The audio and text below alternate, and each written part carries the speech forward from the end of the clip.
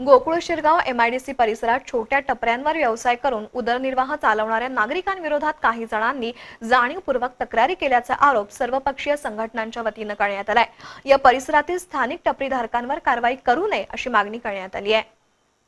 Gokul Shirgaon MIDC परिसरात काही स्थानिक नागरिकांनी छोट्या टपऱ्यांवर व्यवसाय सुरू केलाय। कामगार वर्गाला सेवा पुरवणं आणि टपरीधारकांचा उदरनिर्वाह असे दोन्ही उद्देश यामुळे सफल होत आहेत।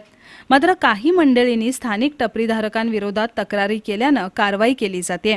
याच्या निषेधार्थ सर्वपक्षीय संघटनांच्या वतीनं आज जिल्हाधिकारी कार्यालयासमोर निदर्शनं करण्यात आली। परप्रांतीयांना हटवावं, मात्र स्थानिक नागरिकांना व्यवसाय करण्यास परवानगी द्यावी अशी मागणी करण्यात आली आहे। आंदोलनात मनसेचे राजू जाधव, त्याशिवाय सतीश माळगे, दत्ता मिसाळ, भीमराव खानविलकर, शिवाजी मगदूम, आनंदराव माळी, भगवान कदम यांच्यासह कार्यकर्ते सहभागी झाले होते।